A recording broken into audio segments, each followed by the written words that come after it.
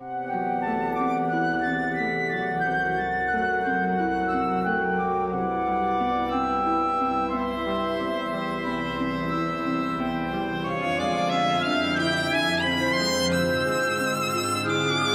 the sunlight fails to pierce the ever-deepening clouds,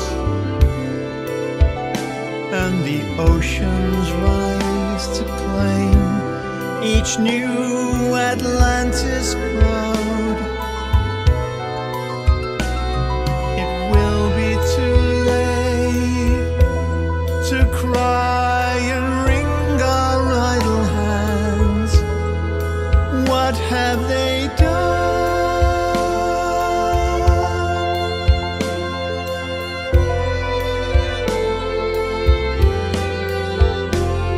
When we gaze out over the salted fields where nothing grows, the green and living land confined to memory,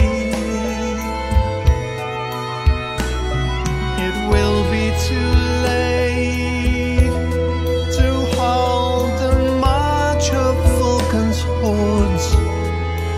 What have we done?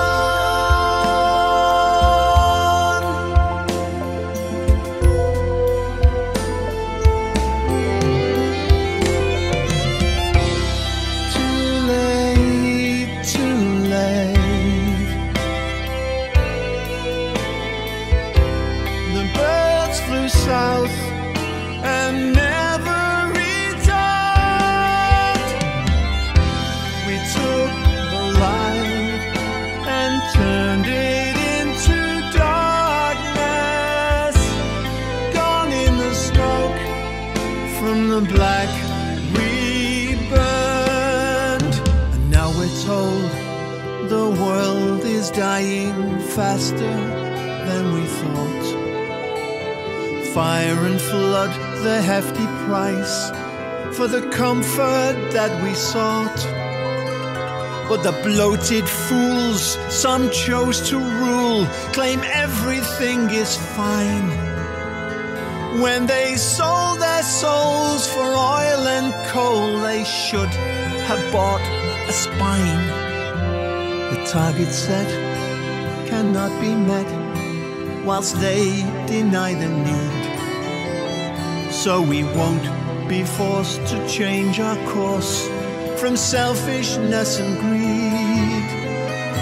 And it's much too late to set things straight, so we whine for all we're worth. And the meek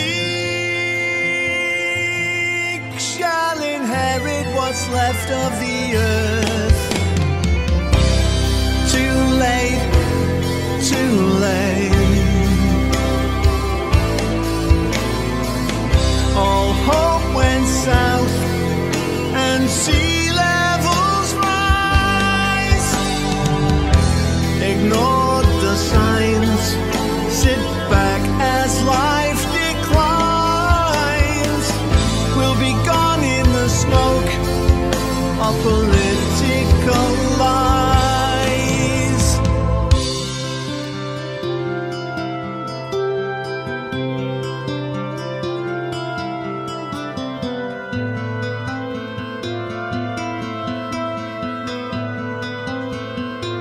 I found a box today, out the back, near the dead tree. My great-grandma had buried it there as a child and put some of her favourite things in it, with a note saying, "To whomsoever finds this in the future." There was a picture of her sitting where the lake used to be. She looked carefree and happy. My mum said I should make a time capsule just like it, and we started to talk about what I might put in it. But my dad just said, "What's the point? What can we leave them that will make them think better of us?"